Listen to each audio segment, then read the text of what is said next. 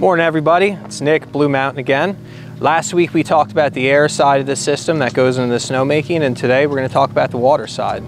So right behind me is one of our main feeder ponds that we use to pull water out and source for all the snowmaking.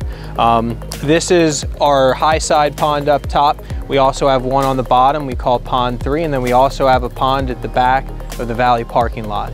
So this pond here primarily just feeds the high side of our water system. Here at Blue, our system is built into two. We have a high side and a low side for our water supply. So this pond primarily feeds the high side. We're going to go inside our pump house and we're going to talk about the pumps inside. So now that we're inside, this is our pond 1 pump house. In here, all of these motors behind me are 350 horsepower and 1,000-gallon-a-minute pumps. We run all of these depending on how much snow we're making at the time and how cold the temp is. One of the pumps could be on, or all 6 could be on, but again, all of these pumps feed the high side part of the system. What I'm standing on right here is just some grading. I'm actually standing over top of the pond, which kind of freaks some people out. But obviously you have the motor on top, you have the pump which is down here, and then there's a long shaft that acts like a straw into our pond.